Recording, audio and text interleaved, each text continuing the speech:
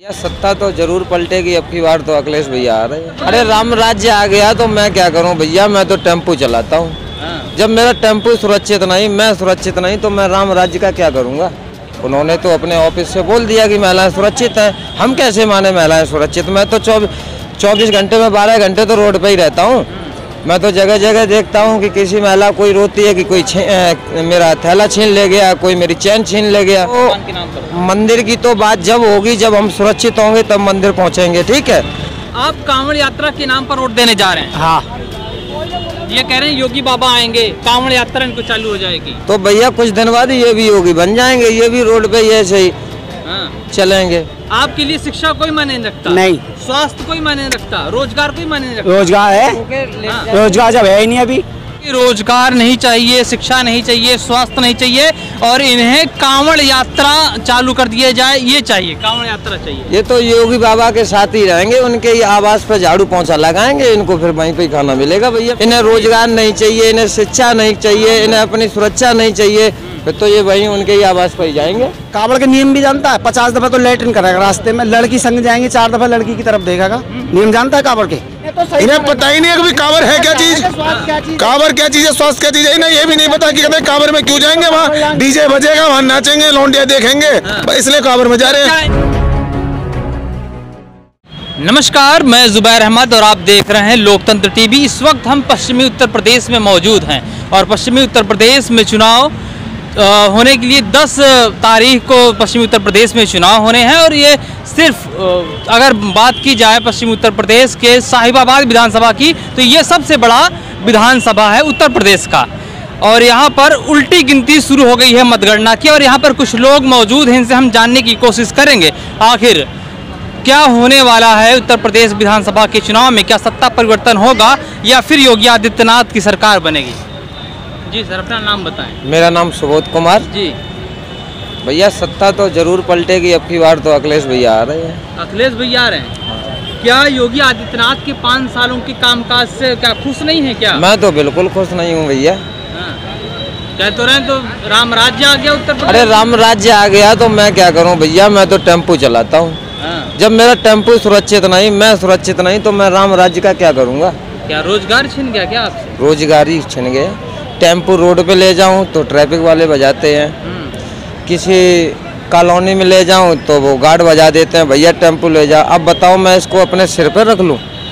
सरकार को ये सोचना चाहिए टेम्पो के बारे में, स्थायी स्टैंड दिए जाएं उसके बारे में। हम कहने मतलब कहीं अपनी गाड़ी लगा के सुरक्षित तो खड़ा हो सकता हूँ मैं। आप कह रहे आप सुरक्षित नहीं हो, लेकिन योगी आदित्यनाथ कह रहे हैं कि उत्तर प्रदेश की जनता अब सुरक्षित है, यहाँ तक कि महिलाएं भी सुरक्षित हैं। वो भी जेवर डाल के रात को निकल लेती हैं, उनके जेवर नहीं लूटे जाते हैं। आप कह रहे सुरक्षित भैया? वो तो आपने वहाँ से बोल दिया उन्होंने ऑफिस से। एक बार योगी जी को रोड पे आके रात में भ्रमण करना चाहिए, महिला तब देखना चाहिए कि महिला सुरक्षित है कि नहीं सुरक्षित है। उन्होंने तो अपने ऑफिस से बोल दिया कि महिलाएं सुरक्षित हैं, हम कैसे माने महिलाएं सुरक्षित। मैं तो 24 घंटे में 12 घंटे तो रोड पे ही रहता हूँ। मैं तो जगह जगह देखता हूँ कि किसी महिला कोई रोती है कि कोई मेरा थैला छीन ले गया, कोई मेरी चैन छीन ले गया। तो जगह जगह कोई सुरक्षित नहीं मेरे हिसाब से। तो बदलाव होगा, जरूर होगा, जरूर होगा।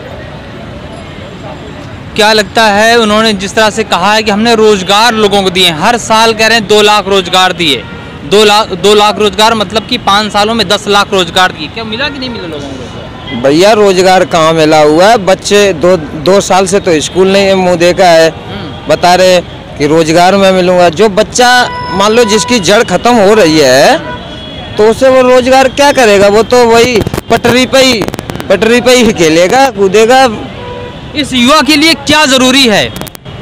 रोजगार, शिक्षा, स्वास्थ्य जरूरी है, मंदिर जरूरी है? हिंदू भैया देखो, के नाम पर मंदिर की तो बात जब होगी, जब हम सुरक्षित होंगे तब मंदिर पहुंचेंगे। ठीक है। जब हम कहने मतलब हम उस लायक ही नहीं आएंगे, कहने मतलब जो हम मंदिर पे जाएं।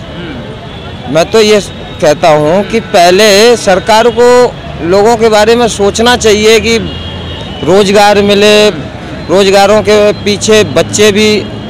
ठीक है, आप यहीं खड़े रहें, कुछ लोग और यहाँ पे साथी उनसे भी पूछेंगे। क्या काफी युवा हैं? हो गया जी 18 प्लस है, सोनू कश्यप नाम है। हाँ, क्या इस बार वोट डालेंगे आप? जी अभी तो वोट प्लस है, हाँ, इस बार वोट डालेंगे? बिल्कुल डालेंगे। पहले मतदाता हैं, इस बार पहली बार वोट डालने जा रहे होंगे। हाँ।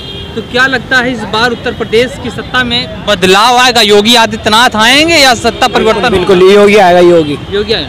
वो कौन से काम हैं जो योगी आदित्यनाथ ने किए हैं जो आपको लगता है कि योगी आदित्यनाथ को दोबारा आना चाहिए? क्यों हम तो अपने भोले बाबा को मानते हैं। आप आइए, कांवड़ यात्रा खुल जाए। हाँ हाँ, बस रोजगार मिल जाए जो है।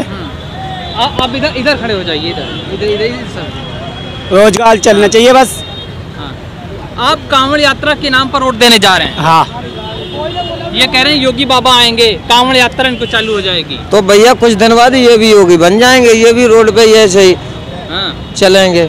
आखिर क्या वजह है कि ये अभी नौजवान युवा भी 18 प्लस हुए हैं, अब वोट देने की इनकी उम्र हुई है, लेकिन ये कह रहे हैं कि कांवड़ यात्रा के नाम पर ये वोट देंगे। इनके लिए क्या आपने शिक्षा, स्वास्थ्य, रोजगार ये मायने नहीं रखता क्या? नहीं, जो बोला वही है। आपके लिए शिक्षा कोई मायने नहीं रखता? नहीं। स्वास्थ्य कोई मायने नहीं रखता? रोजगार कोई मायने नहीं रखता? रोजगार है। रोजगार जब है ही नहीं अभी, मतलब रोजगार नहीं है इसलिए आप कांवड़ की बात कर रहे हैं? हाँ। क्या कहेंगे आप इनके बारे में? भैया मैं क्या बोलूं, जिसको जो मन में आए वो नहीं, कह रहे हैं कि रोजगार नहीं चाहिए, शिक्षा नहीं चाहिए, स्वास्थ्य नहीं चाहिए और इन्हें कांवड़ यात्रा चालू कर दिया जाए, ये चाहिए, कांवड़ यात्रा चाहिए। ये तो योगी बाबा के साथ ही रहेंगे, उनके ही आवास पे झाड़ू पोंछा लगाएंगे, इनको फिर वहीं पे ही खाना मिलेगा। भैया मेरी समझ से तो यही आ रहा है कि जब इनको क्या ना, मतलब इन्हें रोजगार नहीं चाहिए, इन्हें शिक्षा नहीं चाहिए, इन्हें अपनी सुरक्षा नहीं चाहिए, फिर तो ये वहीं उनके ही आवास पर ही जाएंगे। जी आइए इनसे भी बात करते हैं। क्या कहना चाहेंगे इस तरह के अभी नौजवान युवा जो अभी इनके उम्र बस वयस्क हो रहे हैं, 18 साल उम्र है और ये कह रहे हैं कि हमें कांवड़ यात्रा ढूंढनी, कांवड़ ढूंढना जिएंगे, कांवड़ के अलावा दूसरा काम नहीं करेंगे। आई समझो, कांवड़ से ही रहना है इन्हें ना विकास चाहिए, ये ना गुंडागर्दी करनी है और इन्हें तो बस कांवड़ लानी है, दूसरा काम नहीं है। अब कौन सी कमी है इसमें ये बताओ? कांवड़ सही रोका है, भीड़ भाड़ के कोरोना के चक्कर में ही तो रोका है। ये बताओ, पहले तो कभी नहीं रोका। कोरोना की बीमारी क्यों ना है बता ना, कौन क्या कैसे नहीं है बीमारी नहीं होती, दूसरे देशों में बीमारी नहीं है, यही नहीं भाई, दूसरे देशों में तो मोदी नहीं है, चला इस देश में मोदी योगी है, दूसरे देश में तो नहीं है मोदी। ये बता, ये कह रहे हैं कांवड़ जरूरी है। हाँ, आपके लिए क्या जरूरी है? देखो जी, हमें तो सब चीज जरूरी है। पहले इंसान की जिंदगी सुरक्षित रहना चाहिए, उसके बाद क्या कहते हैं कांवड़ भी, जब हम जिंदे हैं तो कांवड़ भी लाएंगे। तो सुरक्षित नहीं है क्या? सुरक्षित है भाई साहब, बिल्कुल सुरक्षित एकदम, ना कोई टेंशन ना कोई दिक्कत, आराम से मौज आ रही है हर तरह से। शिक्षा चाहिए, स्वास्थ्य चाहिए, स्वास्थ्य भी चाहिए, शिक्षा भी चाहिए। अगर शिक्षा ना होगी तो आगे कैसे बढ़ेंगे? ऐसा आखिर सही नहीं होगा तो आगे कैसे कर पाएंगे कुछ? आखिर इस नौजवान, इस तरह की जो युवा पीढ़ी है, इनके दिमाग में जो अभी ये बात आ रही है कि नहीं कांवड़ यात्रा जरूरी है, कांवड़ उठाना जरूरी है, तो इनके दिमाग में ऐसी बातें क्यों आती है? क्या लगता है इनको? ये कह रहे हैं हमें रोजगार नहीं चाहिए, हमें अभी स्वास्थ्य की व्यवस्था नहीं चाहिए, लेकिन कांवड़ यात्रा उठाना है। तो कांवड़ ऐसी विचारधारा, ऐसी सोच आखिर इनके अंदर क्यों आती है? ये सबसे बड़ी बात है। कांवड़ के नियम भी जानता है, 50 दफा तो लेटरिन करेगा रास्ते में, लड़की संग जाएंगे 4 दफा लड़की की तरफ देखेगा। नियम जानता है कांवड़ के? कांवड़ चाहिए जी, हुल्ला गुर्दी चाहिए। अरे कांवड़ का नियम। जी क्या कहना चाहेंगे आप? आपको क्या चाहिए? रोजगार चाहिए, शिक्षा, स्वास्थ्य चाहिए? रोजगार चाहिए, फिर शिक्षा चाहिए, फिर स्वास्थ्य चाहिए, सारी चीज चाहिए। और कांवड़ वगैरह तो ये सब बात की चीज है, पहले इंसान की जिंदगी जरूरी है, उसे सुरक्षित रहना जरूरी है। कांवड़ यात्रा जो है ठीक है, धार्मिक स्थल है, अच्छी बात है, हम भी उसे मानते हैं, लेकिन वो सब उसके बाद पहले इंसान की जिंदगी हो। जब अब न जाएंगे, अगले साल चले जाएंगे, उसके अगले साल चले जाएंगे, वो तो धार्मिक स्थल है, वहाँ तो कभी भी जा सकता है इंसान। भोले बाबा के भक्त हैं, दुनिया भक्त है, हम भी भक्त हैं, ऐसी बात नहीं हम भक्त नहीं है, ऐसी बात नहीं, हम हिंदू नहीं, हम उन्हें नहीं मानते, लेकिन सबसे पहले जरूरी है इंसान की जिंदगी, इंसान का शरीर, स्वास्थ्य, शिक्षा और रोजगार, उसके बाद धार्मिक। क्या लगता है बाबा योगी आदित्यनाथ ने आने हैं 101% आने हैं। लेकिन योगी आदित्यनाथ के बाबा से प्रभावित होकर के ये कांवड़ की बात कर रहे हैं, लेकिन शिक्षा स्वास्थ्य की बात नहीं कर रहे हैं। इन्हें पता ही नहीं है कि कांवड़ है क्या चीज, कांवड़ क्या चीज है, स्वास्थ्य क्या चीज है, इन्हें ये भी नहीं पता कि कांवड़ में क्यों जाएंगे, वहाँ डीजे बजेगा, वहाँ नाचेंगे, लौंडिया देखेंगे, इसलिए कांवड़ में जा रहे हैं। इस युवाओं को बरगलाया जा रहा है क्या? इस तरह की सोच आ रही है। जाहिर सी बात है, नॉर्मल सी।